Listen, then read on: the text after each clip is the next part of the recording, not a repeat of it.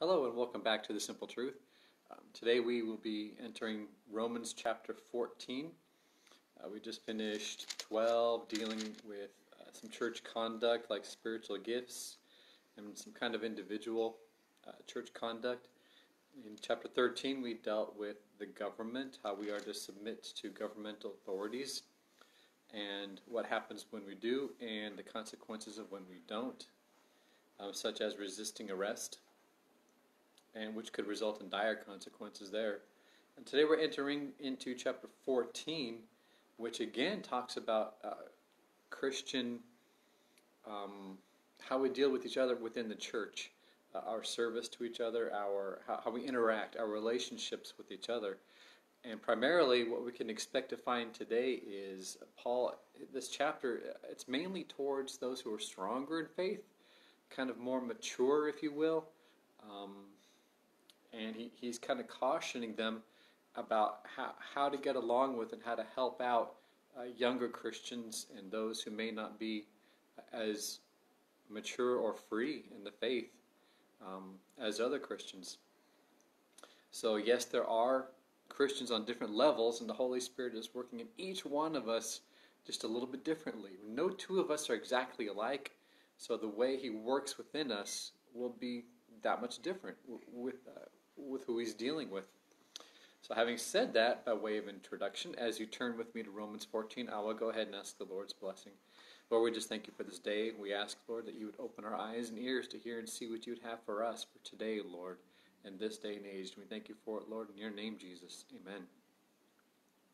So let's go ahead and take the first 4 verses of Romans 14, and Paul writes, "Receive one who was weak in the faith, but not to disputes over doubtful things. For one believes he may eat all things, but he who is weak eats only vegetables. Let not him who eats despise him who does not eat, and let not him who does not eat judge him who eats, for God has received him. Who are you to judge another's servant? To his own master he stands or falls. Indeed, he will be made to stand, for God is able to make him stand." So again, this section deals with Christians of different levels of faith and in different levels of maturity, different depths in Christ. It reveals that the Holy Spirit is working in each of us individually with the ultimate goal of bringing us all into the image of Christ. That our different levels of faith and different levels of the Holy Spirit's work should not result in division and arguments among us or strife. Paul points out that a person who puts themselves under legal limitations in an effort to be pleasing to God is actually weak in faith. The more religious limitations one has, the weaker in faith they seem to be. So being a vegetarian for health reasons is fine. That might be better for you. But to not eat meat thinking that it is sinful is not fine. That's the distinction here. You can do whatever you want. You can wash your hands before you eat. You can eat with dirty hands. It does not matter. As far as God and sin is concerned, you may do these things for health reasons, as it probably is a good idea to wash your hands before you eat. Wash your lettuce before you eat. But to do it for a religious reason, to be pleasing to God, is what Paul is saying here, it's not the right thing to do. God is not pleased with our washing of hands. And he touched on this in Matthew chapter 15, verses 10 through 20. If you want to turn there, I'm going to read 10 verses.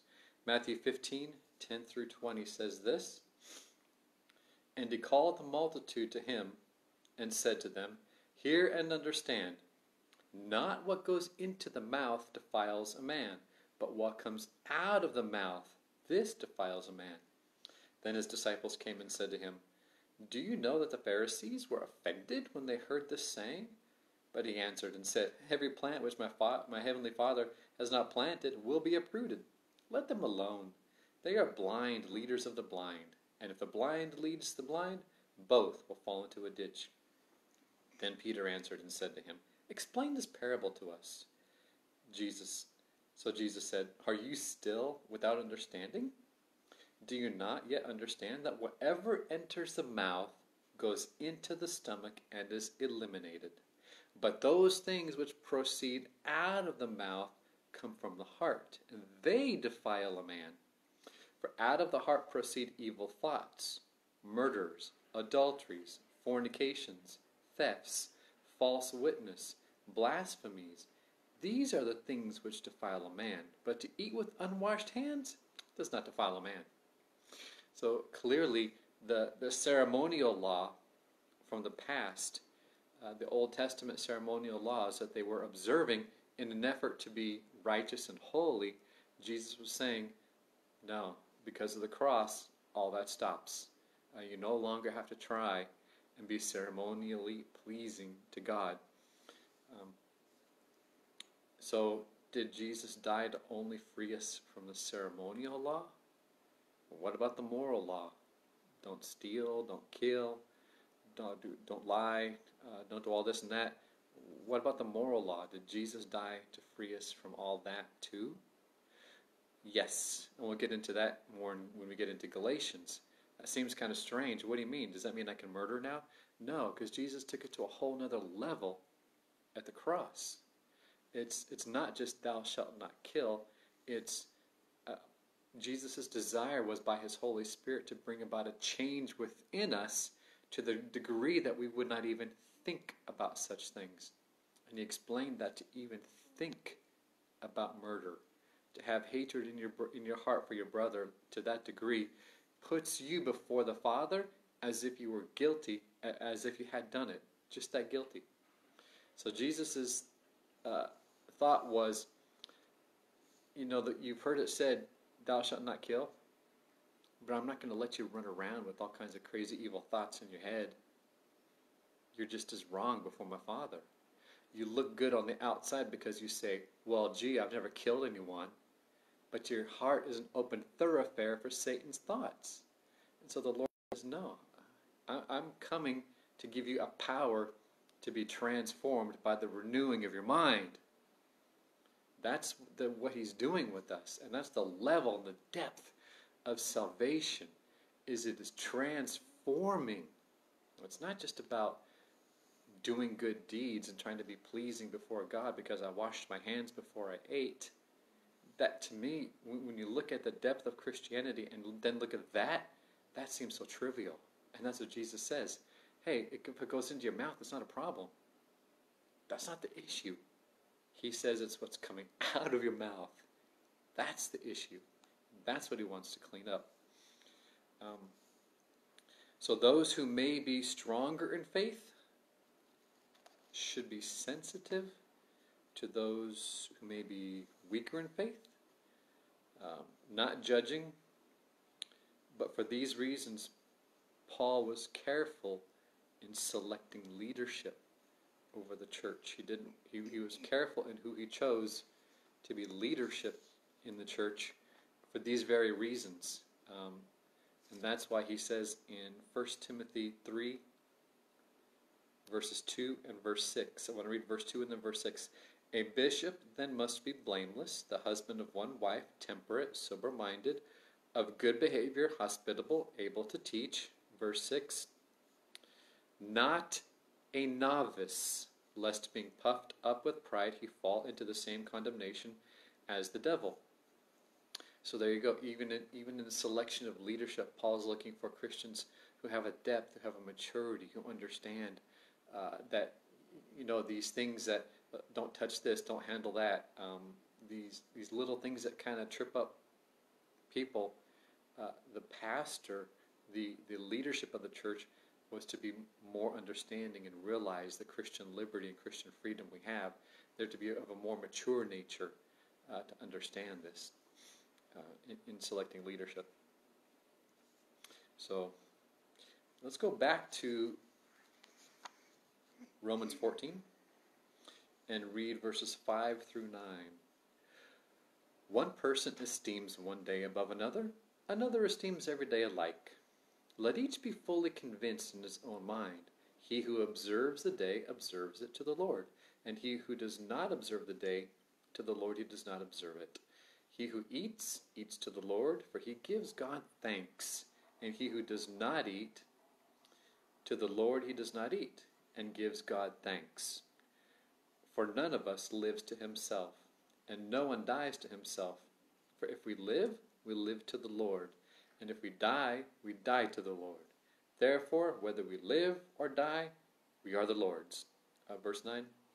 For to this end Christ died and rose and lived again, that he might be Lord both of the dead and of the living. So there are two main thoughts in this. What's he talking about as far as the day goes? Is he talking about holidays or what? Well, I want to present both because both, I think, carry good weight, and we can learn from both. So some think that this may refer to the day of worship, as in, is it Saturday, the Sabbath, or is it Sunday, Resurrection Day? Jesus taught the day of worship doesn't matter. And I want to go back and help out, because the way he presents these things, all of our little trivialities seem so trivial. All of our little pettiness. When you hear Jesus speak and he says, neither one. Neither one matter.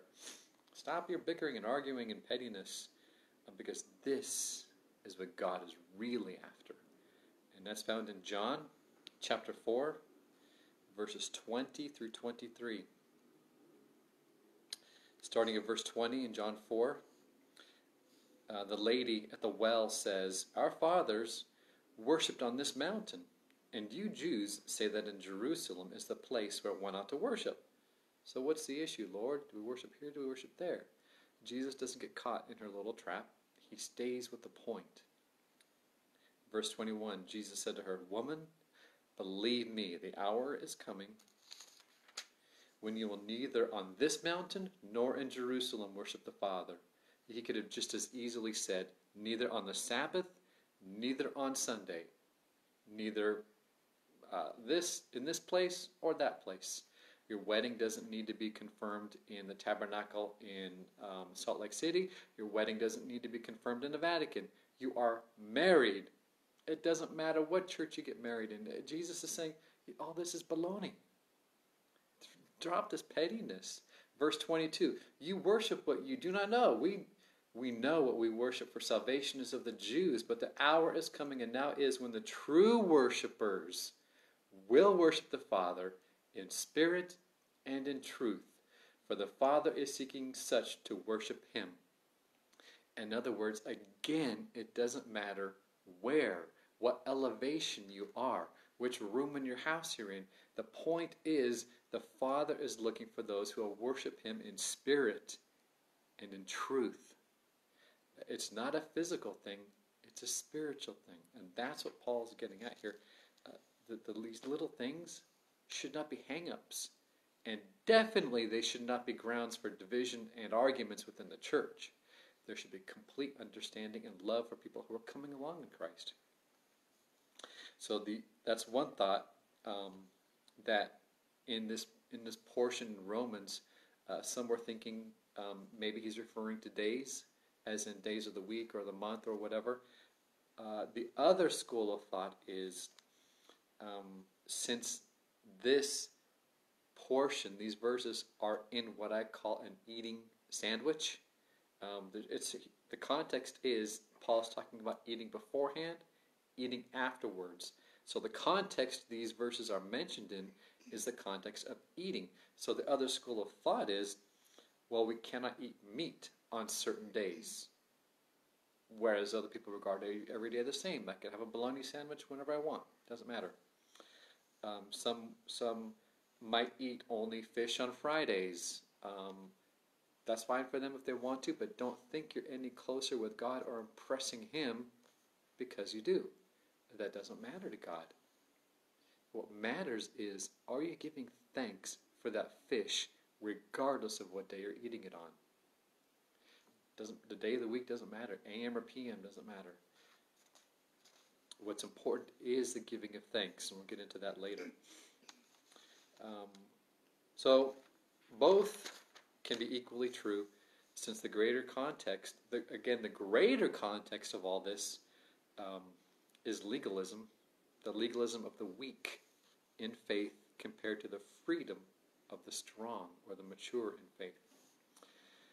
The point and passion of Paul's is in verse 8.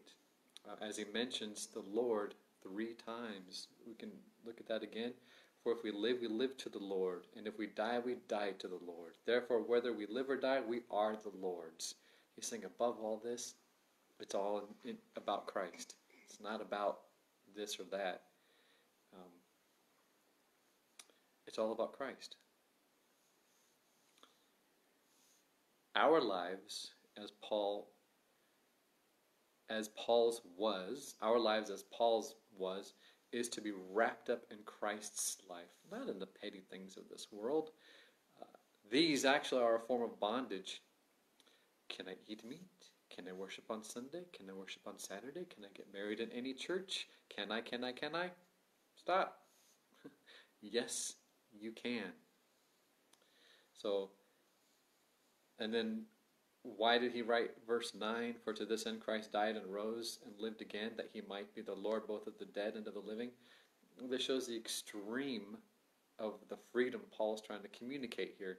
So this is why Christ died, to free you from this bondage. He didn't just die, he rose again.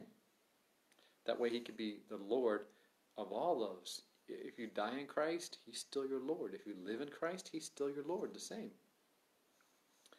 So Paul's point is that we live Christ. We live Christ's. Paul's point is that if we live, Christ is our life. And if we die, Christ is the determining factor in that. Where we die, when we die, how we die. It's not up to us. Our life is so wrapped up in Christ. He has our departure firmly in his control. And we can rest and relax in that. It's not going to come all of a sudden and take God by surprise. He'll know exactly. He's not going to be sitting up there, oh, wow, I didn't expect to see you so soon. He has it all. He knows it all. And when you live, when you die, it's all in his hand. It's not going to surprise him. It might surprise you. In all things, Christ is the center and in full control of everything. So relax.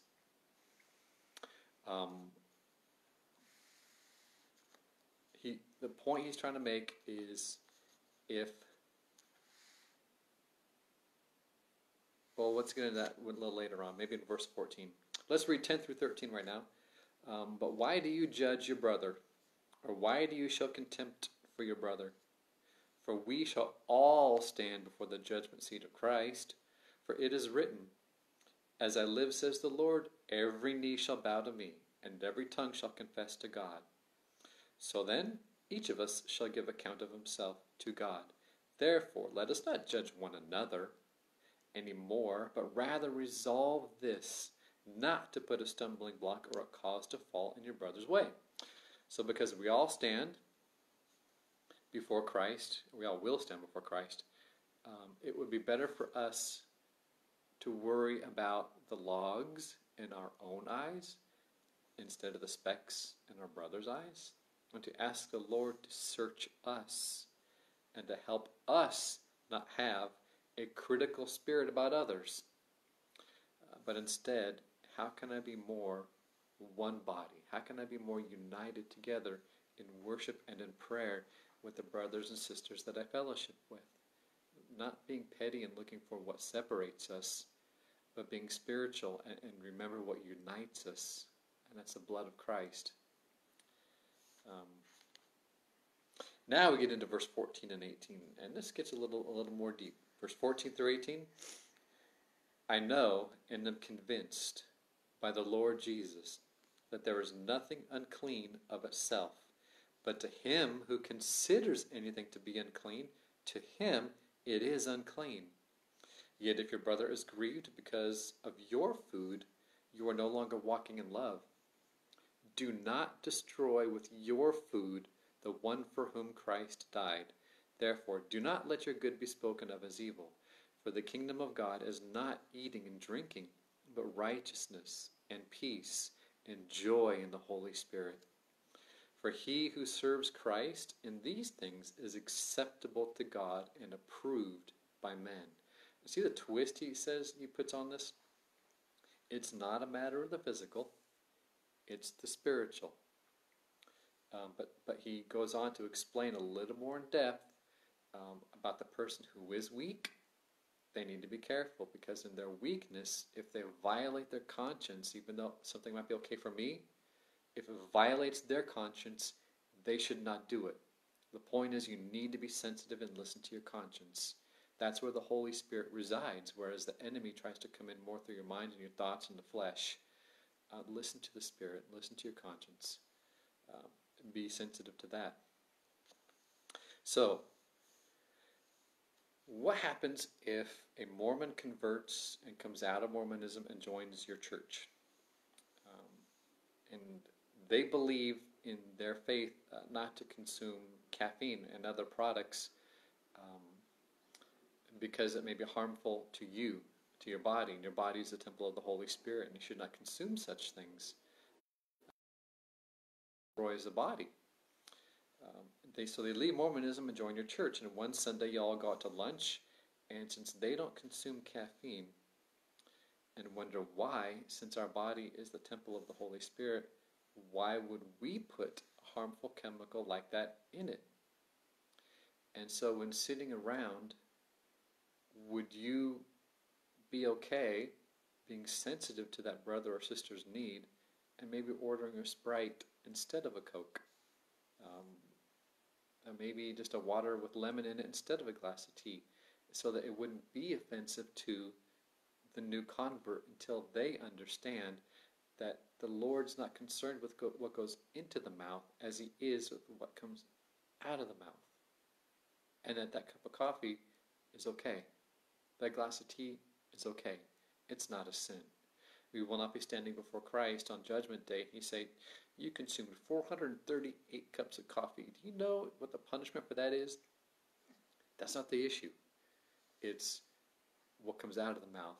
That's what we're going to be called on the carpet for. So, out of love, would you abstain for them? If a Muslim who, according to their faith and their culture, they might think it's okay to smoke. And if they get saved, would you be offended at their smoke? You see how there's little issues here and nuances. Would we think, oh, how dare they? They're not really a Christian because they smoke. They're growing up. Give them a chance. Let the Lord do his work. It's your job to catch the fish, not to clean the fish. That's the Holy Spirit's job. It's our job to be patient, walk in love and understanding.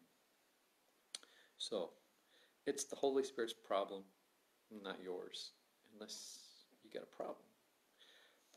Our part is to walk in love and not to offend and not to be offended. If somebody says something offensive, you have the choice to be offended or not. As a Christian, we need to make the choice to walk in love. If they do something offensive, don't be offended. Make that choice.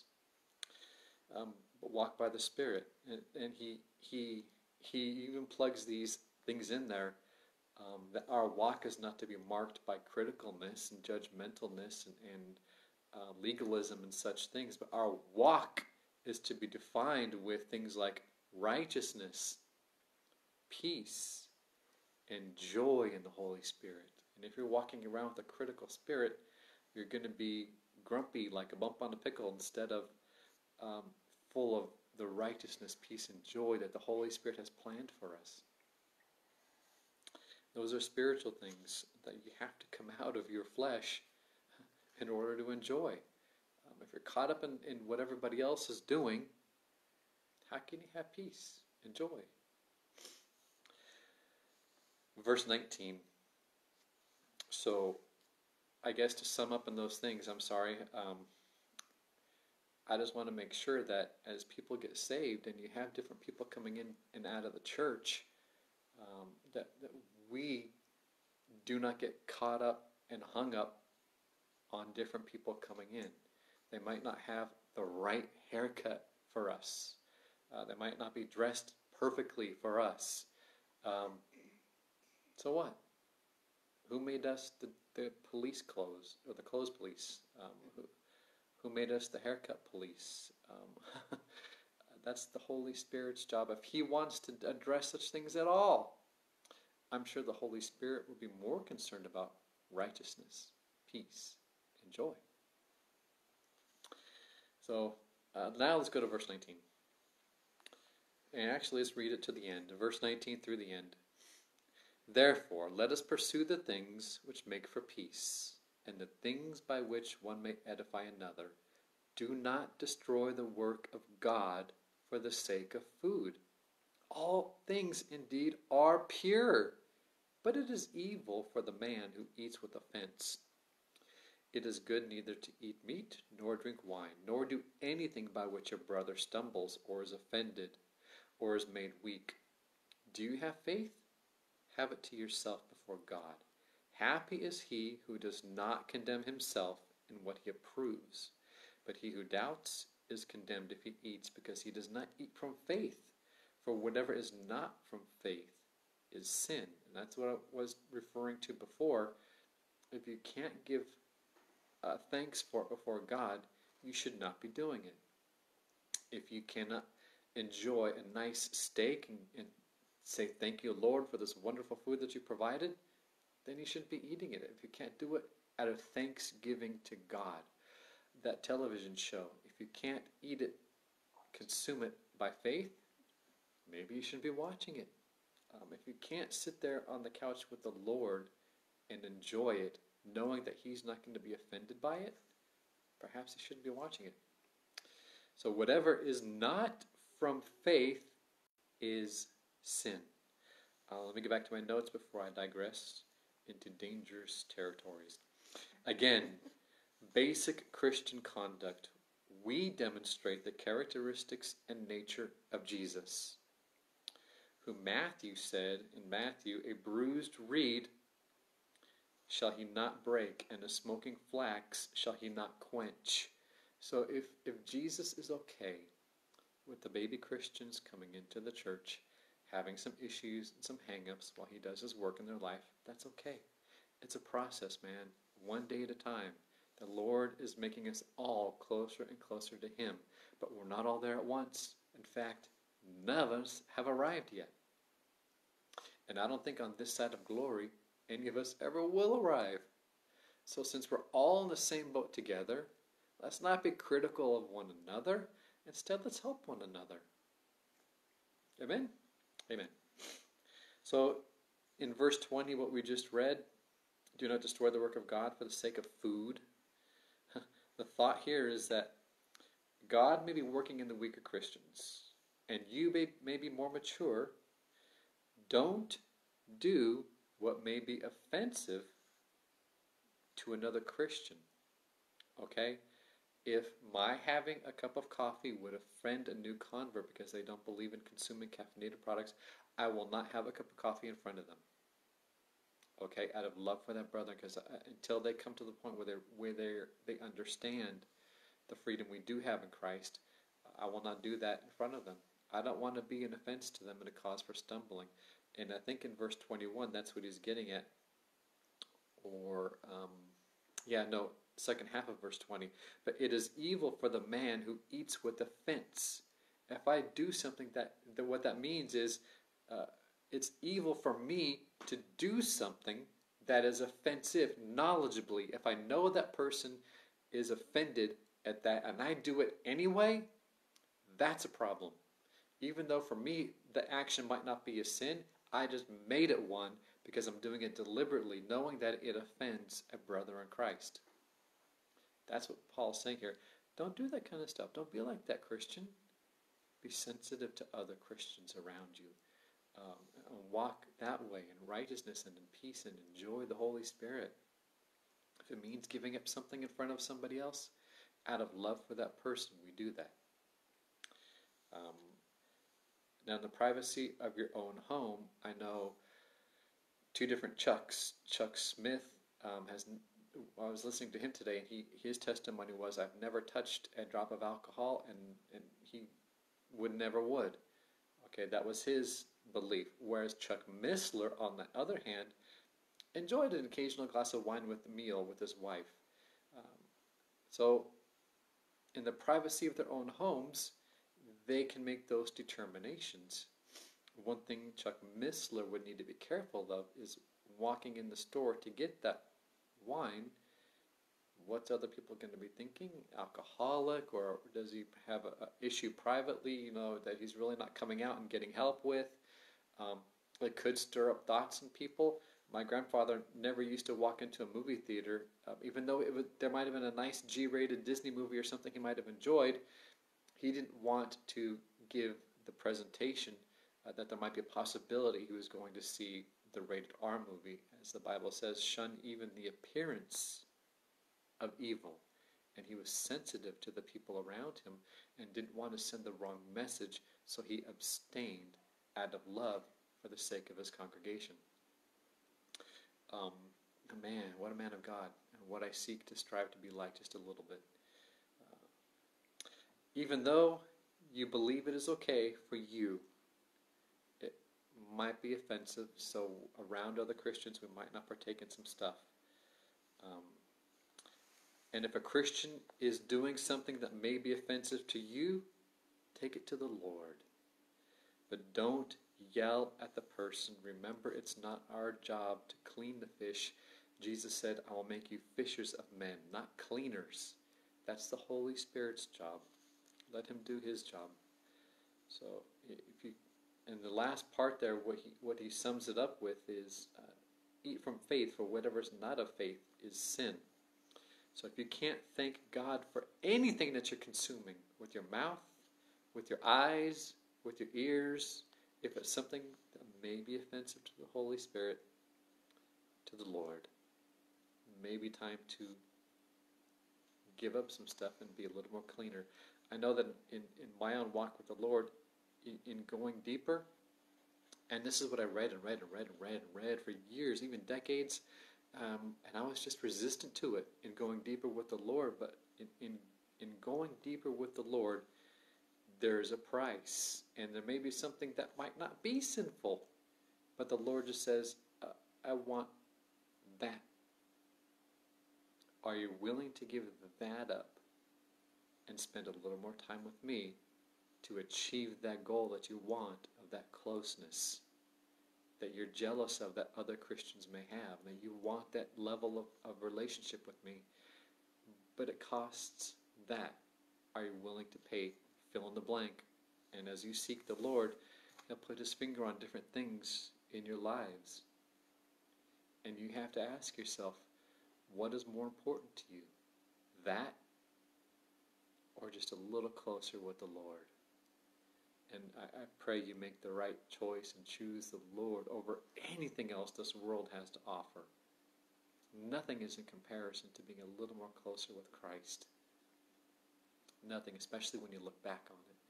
And you'll be glad, wow, I'm sure glad I gave that up, because now I can see how worthless, and what Solomon was really talking about, the vanity and waste of it all. And I was doing that for so much of my life, when I really should have been spending more time with the Lord and letting Him shape and mold me to be more Christ-like. So the bottom line of all this is walk in love with respect to other Christians in the congregation. Don't be judgmental or critical. Walk in righteousness, peace, and joy, and an understanding that the Lord is working in each one of us in different levels, in different ways, even in different countries. There may be Christians in churches in Europe that do different things that over here in America would be offensive, and maybe we do things that they find offensive. And praise God, we're all a body of Christ, and just need to relax a little more and enjoy the Lord a lot more. Amen. I hope this has been somewhat enjoyable, and that you maybe have learned something. Next week we will go over chapter 15, which I'm kind of excited about. I've actually already prepared 15. I'm ready to go, but it's already been over half an hour, and I don't want to take up the rest of your weekend. So enjoy this, and I'll see you again next weekend with Romans chapter 15. Go ahead and read in advance and see what it's all about. Bearing one another's burdens, patience and comfort of the Scriptures. We're going to get into that phrase a lot. There's an awesome prayer in verse 13. There's a lot of good stuff in there. So let's thank the Lord for this time we've had. Lord, we thank you, and we thank you for your word, and that it would dwell on us richly, that we might not sin against you, Lord, in any way or be offensive. And if we are, Lord, I pray that you'd open us up and open our hearts and minds to understand what it is that may be grieving you or offending, Lord. And we pray, Lord, that we would be humble and submissive to you, Jesus, and let your Holy Spirit do that work in us that we so desire and change us, and that we would be corrected down here instead of having to be corrected up there at your judgment seat. Be with us and keep us until we get together again next Sunday. In your name, Jesus. Amen. Have a good week. You're welcome. Oh, and by the way, for the comments, my wife does tell me, and I ask her, please tell them, thank you for watching. I'm glad you enjoyed it. And if it really means good, maybe you can spread it to somebody else who may be benefited and blessed by it. Thank you. Bye.